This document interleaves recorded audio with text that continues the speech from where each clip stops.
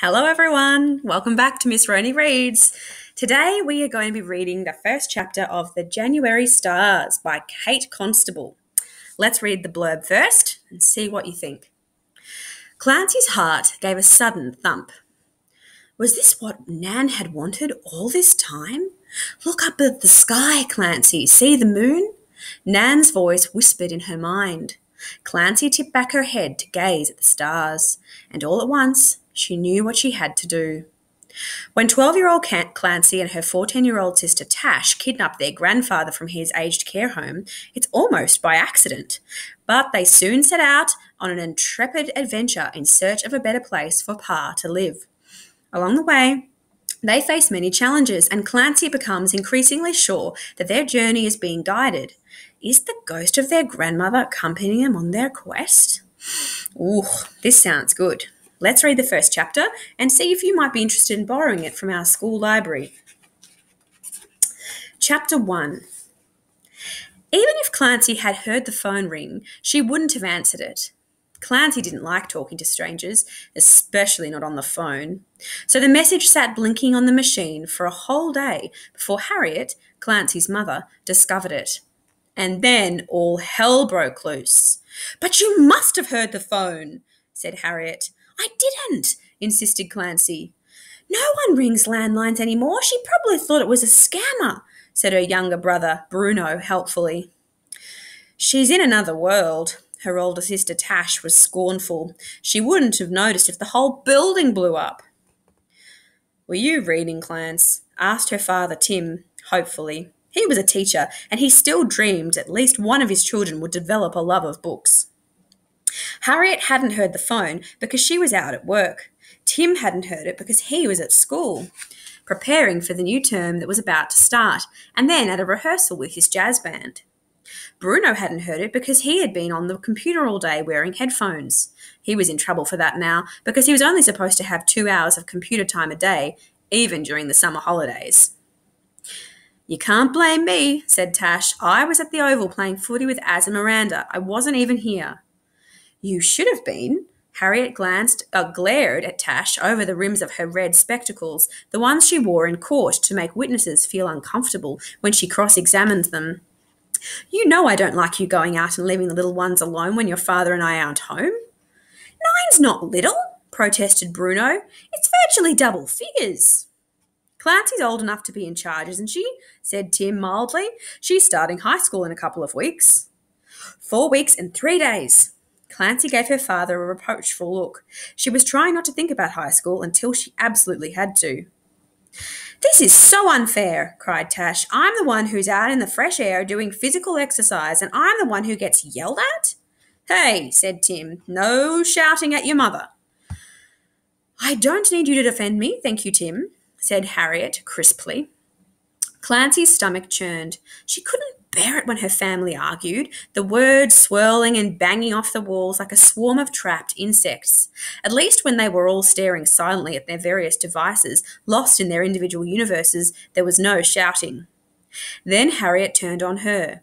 "Tell me the truth, Clancy. You heard the phone ring, but you were too scared to answer it, weren't you? For God's sake, you should have grown out of that by now." "I didn't hear it," faltered Clancy. I was thinking." Tash rolled her eyes. Bruno burst into unkind laughter. Even Tim shook his head. Clancy felt her face burn. Why hadn't she just said she was reading? Then at least Dad would have stuck up for her. But it was true. She really had been thinking. She'd started rewatching Cosmos on the iPad, streaming it illegally, which Harriet would have definitely disapproved of. And then she got stuck on the idea of the endlessly expanding universe. Endlessly expanding.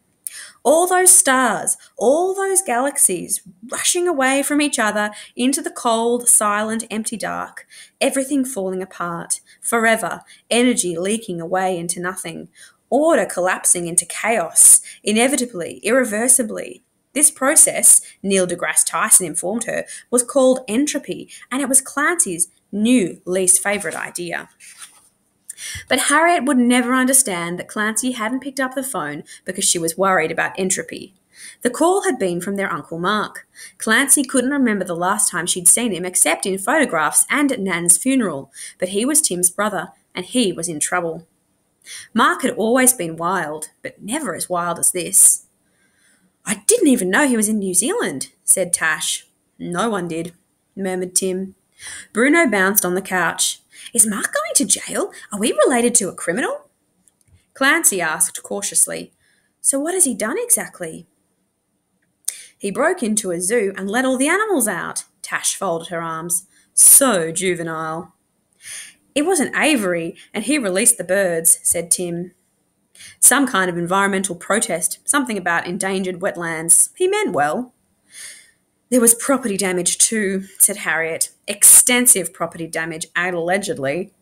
"No one was hurt," said Tim. "Don't make it sound worse than it is." Harriet snorted. "He's been arrested? How much worse do you want it to be?" Chapter 2. Harriet made decisions quickly. They had lost too much time already. She and Tim would fly to New Zealand to rescue Mark. Harriet because she was a lawyer, Tim because he was Mark's brother, and the one Mark had called for help. "You're the only one Mark's ever listened to," said Harriet. "Apart from our father," said Tim. But he didn't need to finish the sentence. They all knew that Pa couldn't help with anything anymore. "New Zealand's cool," said Tash. "About time you guys took us overseas." "You can't all come," said Harriet. "Far too expensive at such short notice. Just Bruno." For once, Clancy and Tash were united. "Bruno? Why Bruno?" "Because he's a boy. He's such a spoiled brat." Clancy scowled at her brother. "Why can't I go? I never go to anything," cried Tash. Tim put up one hand. "It's nothing to do with being a boy. It's because he's the youngest. You two are mature enough to manage. We're trusting you." Bruno chanted, "I'm going to New Zealand. I'm going to New Zealand." "Dad, Bruno's being racist," called Clancy. "Fine. Go to New Zealand," Tash shrugged. "I'll stay with Az." Clancy began to panic. "What about me? You can't leave me at home all by myself." "Everybody out," cried Harriet. "Tim, will you clear the room of children, please? I need to make some phone calls." "Clear the court for Her Honour," said Tim. Harriet gave him a sharp look. "Sarcasm is not helpful at this point, and if you were capable of organising yourself and your idiot brother, I wouldn't have to." Clancy didn't wait to be cleared. She ran to the small bedroom she shared with Bruno and slammed the door on everyone.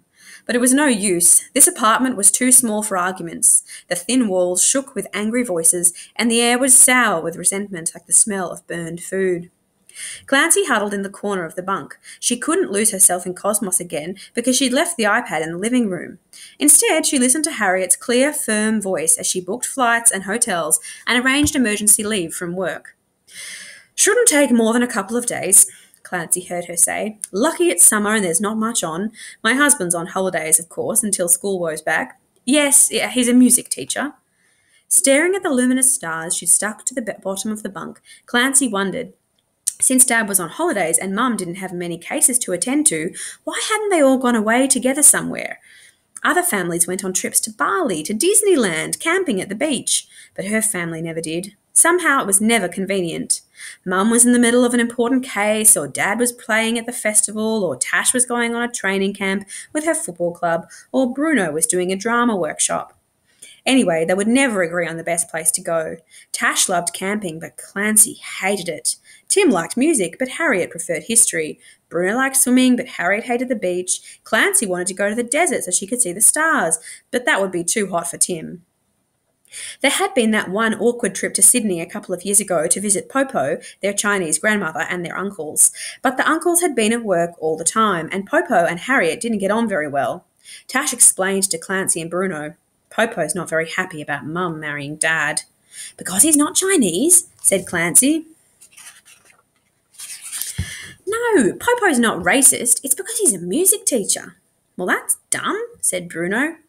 Anyway, they hadn't gone back to Sydney. Lucky for Mark we were home, thought Clancy, and now would be the perfect moment for Hagrid to arrive on the doorstep and whisk her off to Hogwarts, or the Doctor in the TARDIS. But exciting things like that would never happen to her. If Hagrid did knock on the door, he'd probably be looking for Tash. Right on cue, there was a tap on the bedroom door, and Clancy jumped in. "Come in." But it wasn't Hagrid or the Doctor, only Tim.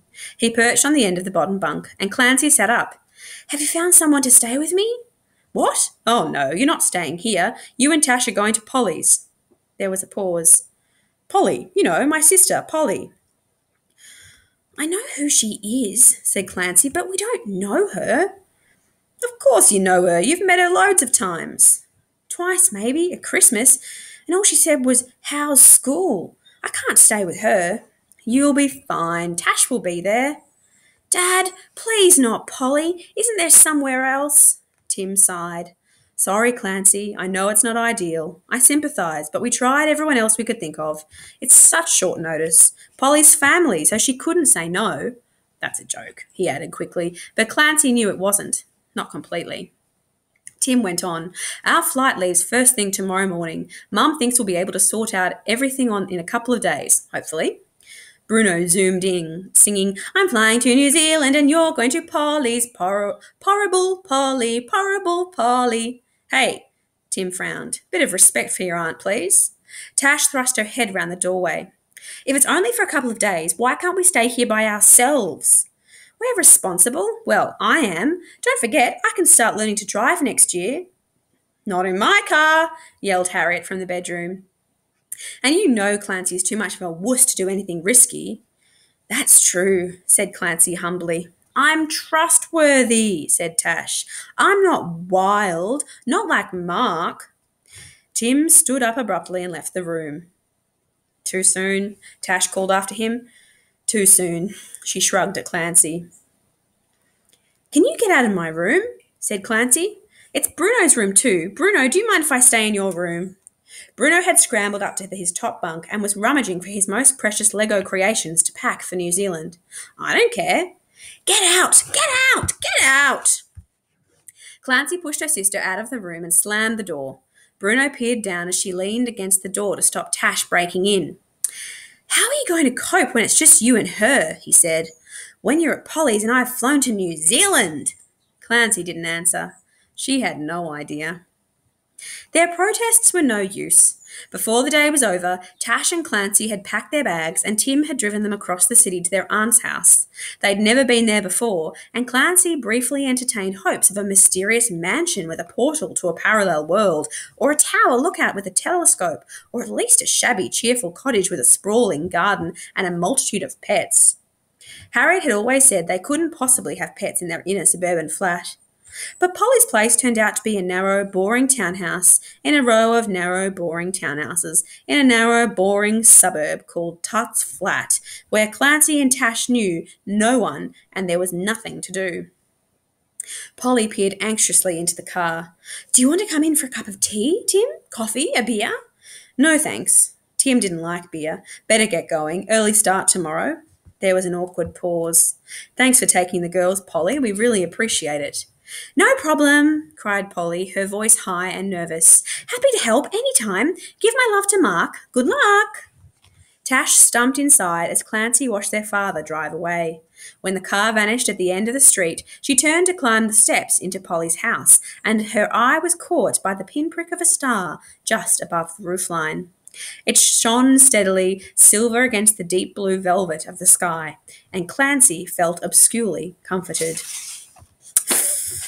Ooh, I'm excited to know what happens next. Looking at the cover, I can see two girls. One pushing someone in a wheelchair. I reckon that might be their grandfather Pa.